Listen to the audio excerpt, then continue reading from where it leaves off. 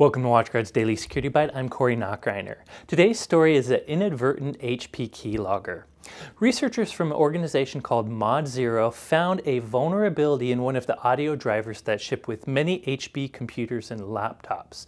Now, many of the headlines call this HP shipping a keylogger.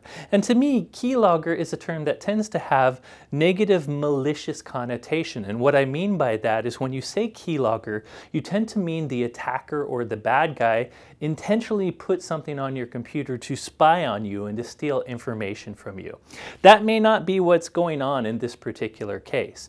Actually, Mod0 found a security issue or vulnerability in one of the audio drivers that's installed by a legitimate software company called Connexit. It appears the developers behind this driver are using some of the functions used to check for key inputs like hotkeys to actually use it as a diagnostic channel to actually monitor every keystroke a user might put in. And sometimes they apparently communicate these keystrokes over the diagnostic protocol or write it in clear text to a file on the computer. It doesn't really appear like these developers are doing this maliciously because they want to spy on you. Rather, it seems to be a diagnostic mechanism to help people troubleshoot this driver, for instance. In any case, it is actually negligence. It is a software vulnerability.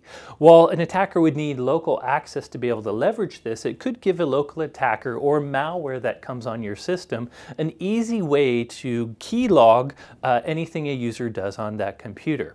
So anyways, my point is this is a vulnerability that this particular driver creator needs to solve.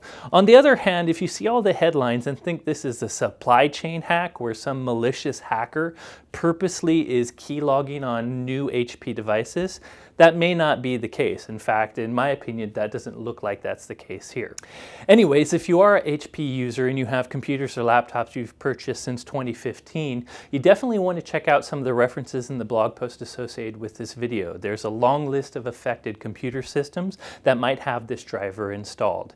Very interesting story. I don't think it's a malicious keylogger, but it's definitely not something you want in an audio driver.